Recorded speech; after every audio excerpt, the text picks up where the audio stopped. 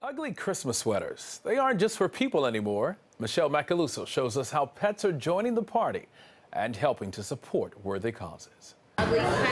Tis the season to mix and mingle at ugly sweater parties, and some people can't resist making their pets participate.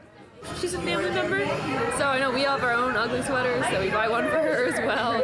This fundraiser for the Humane Rescue Alliance gave people a chance to put their pets in party outfits and support a worthy cause. Any opportunity I have to support any kind of charity, especially when it deals with animal shelters, I'm all about it. Melissa Gomes enjoys dressing up her rescue dog Hershey, but he's not used to wearing a hat. So maybe he's feeling a little more kind because of the holiday season. Some pet owners are willing to pay $20 for a photo of Fido with Santa.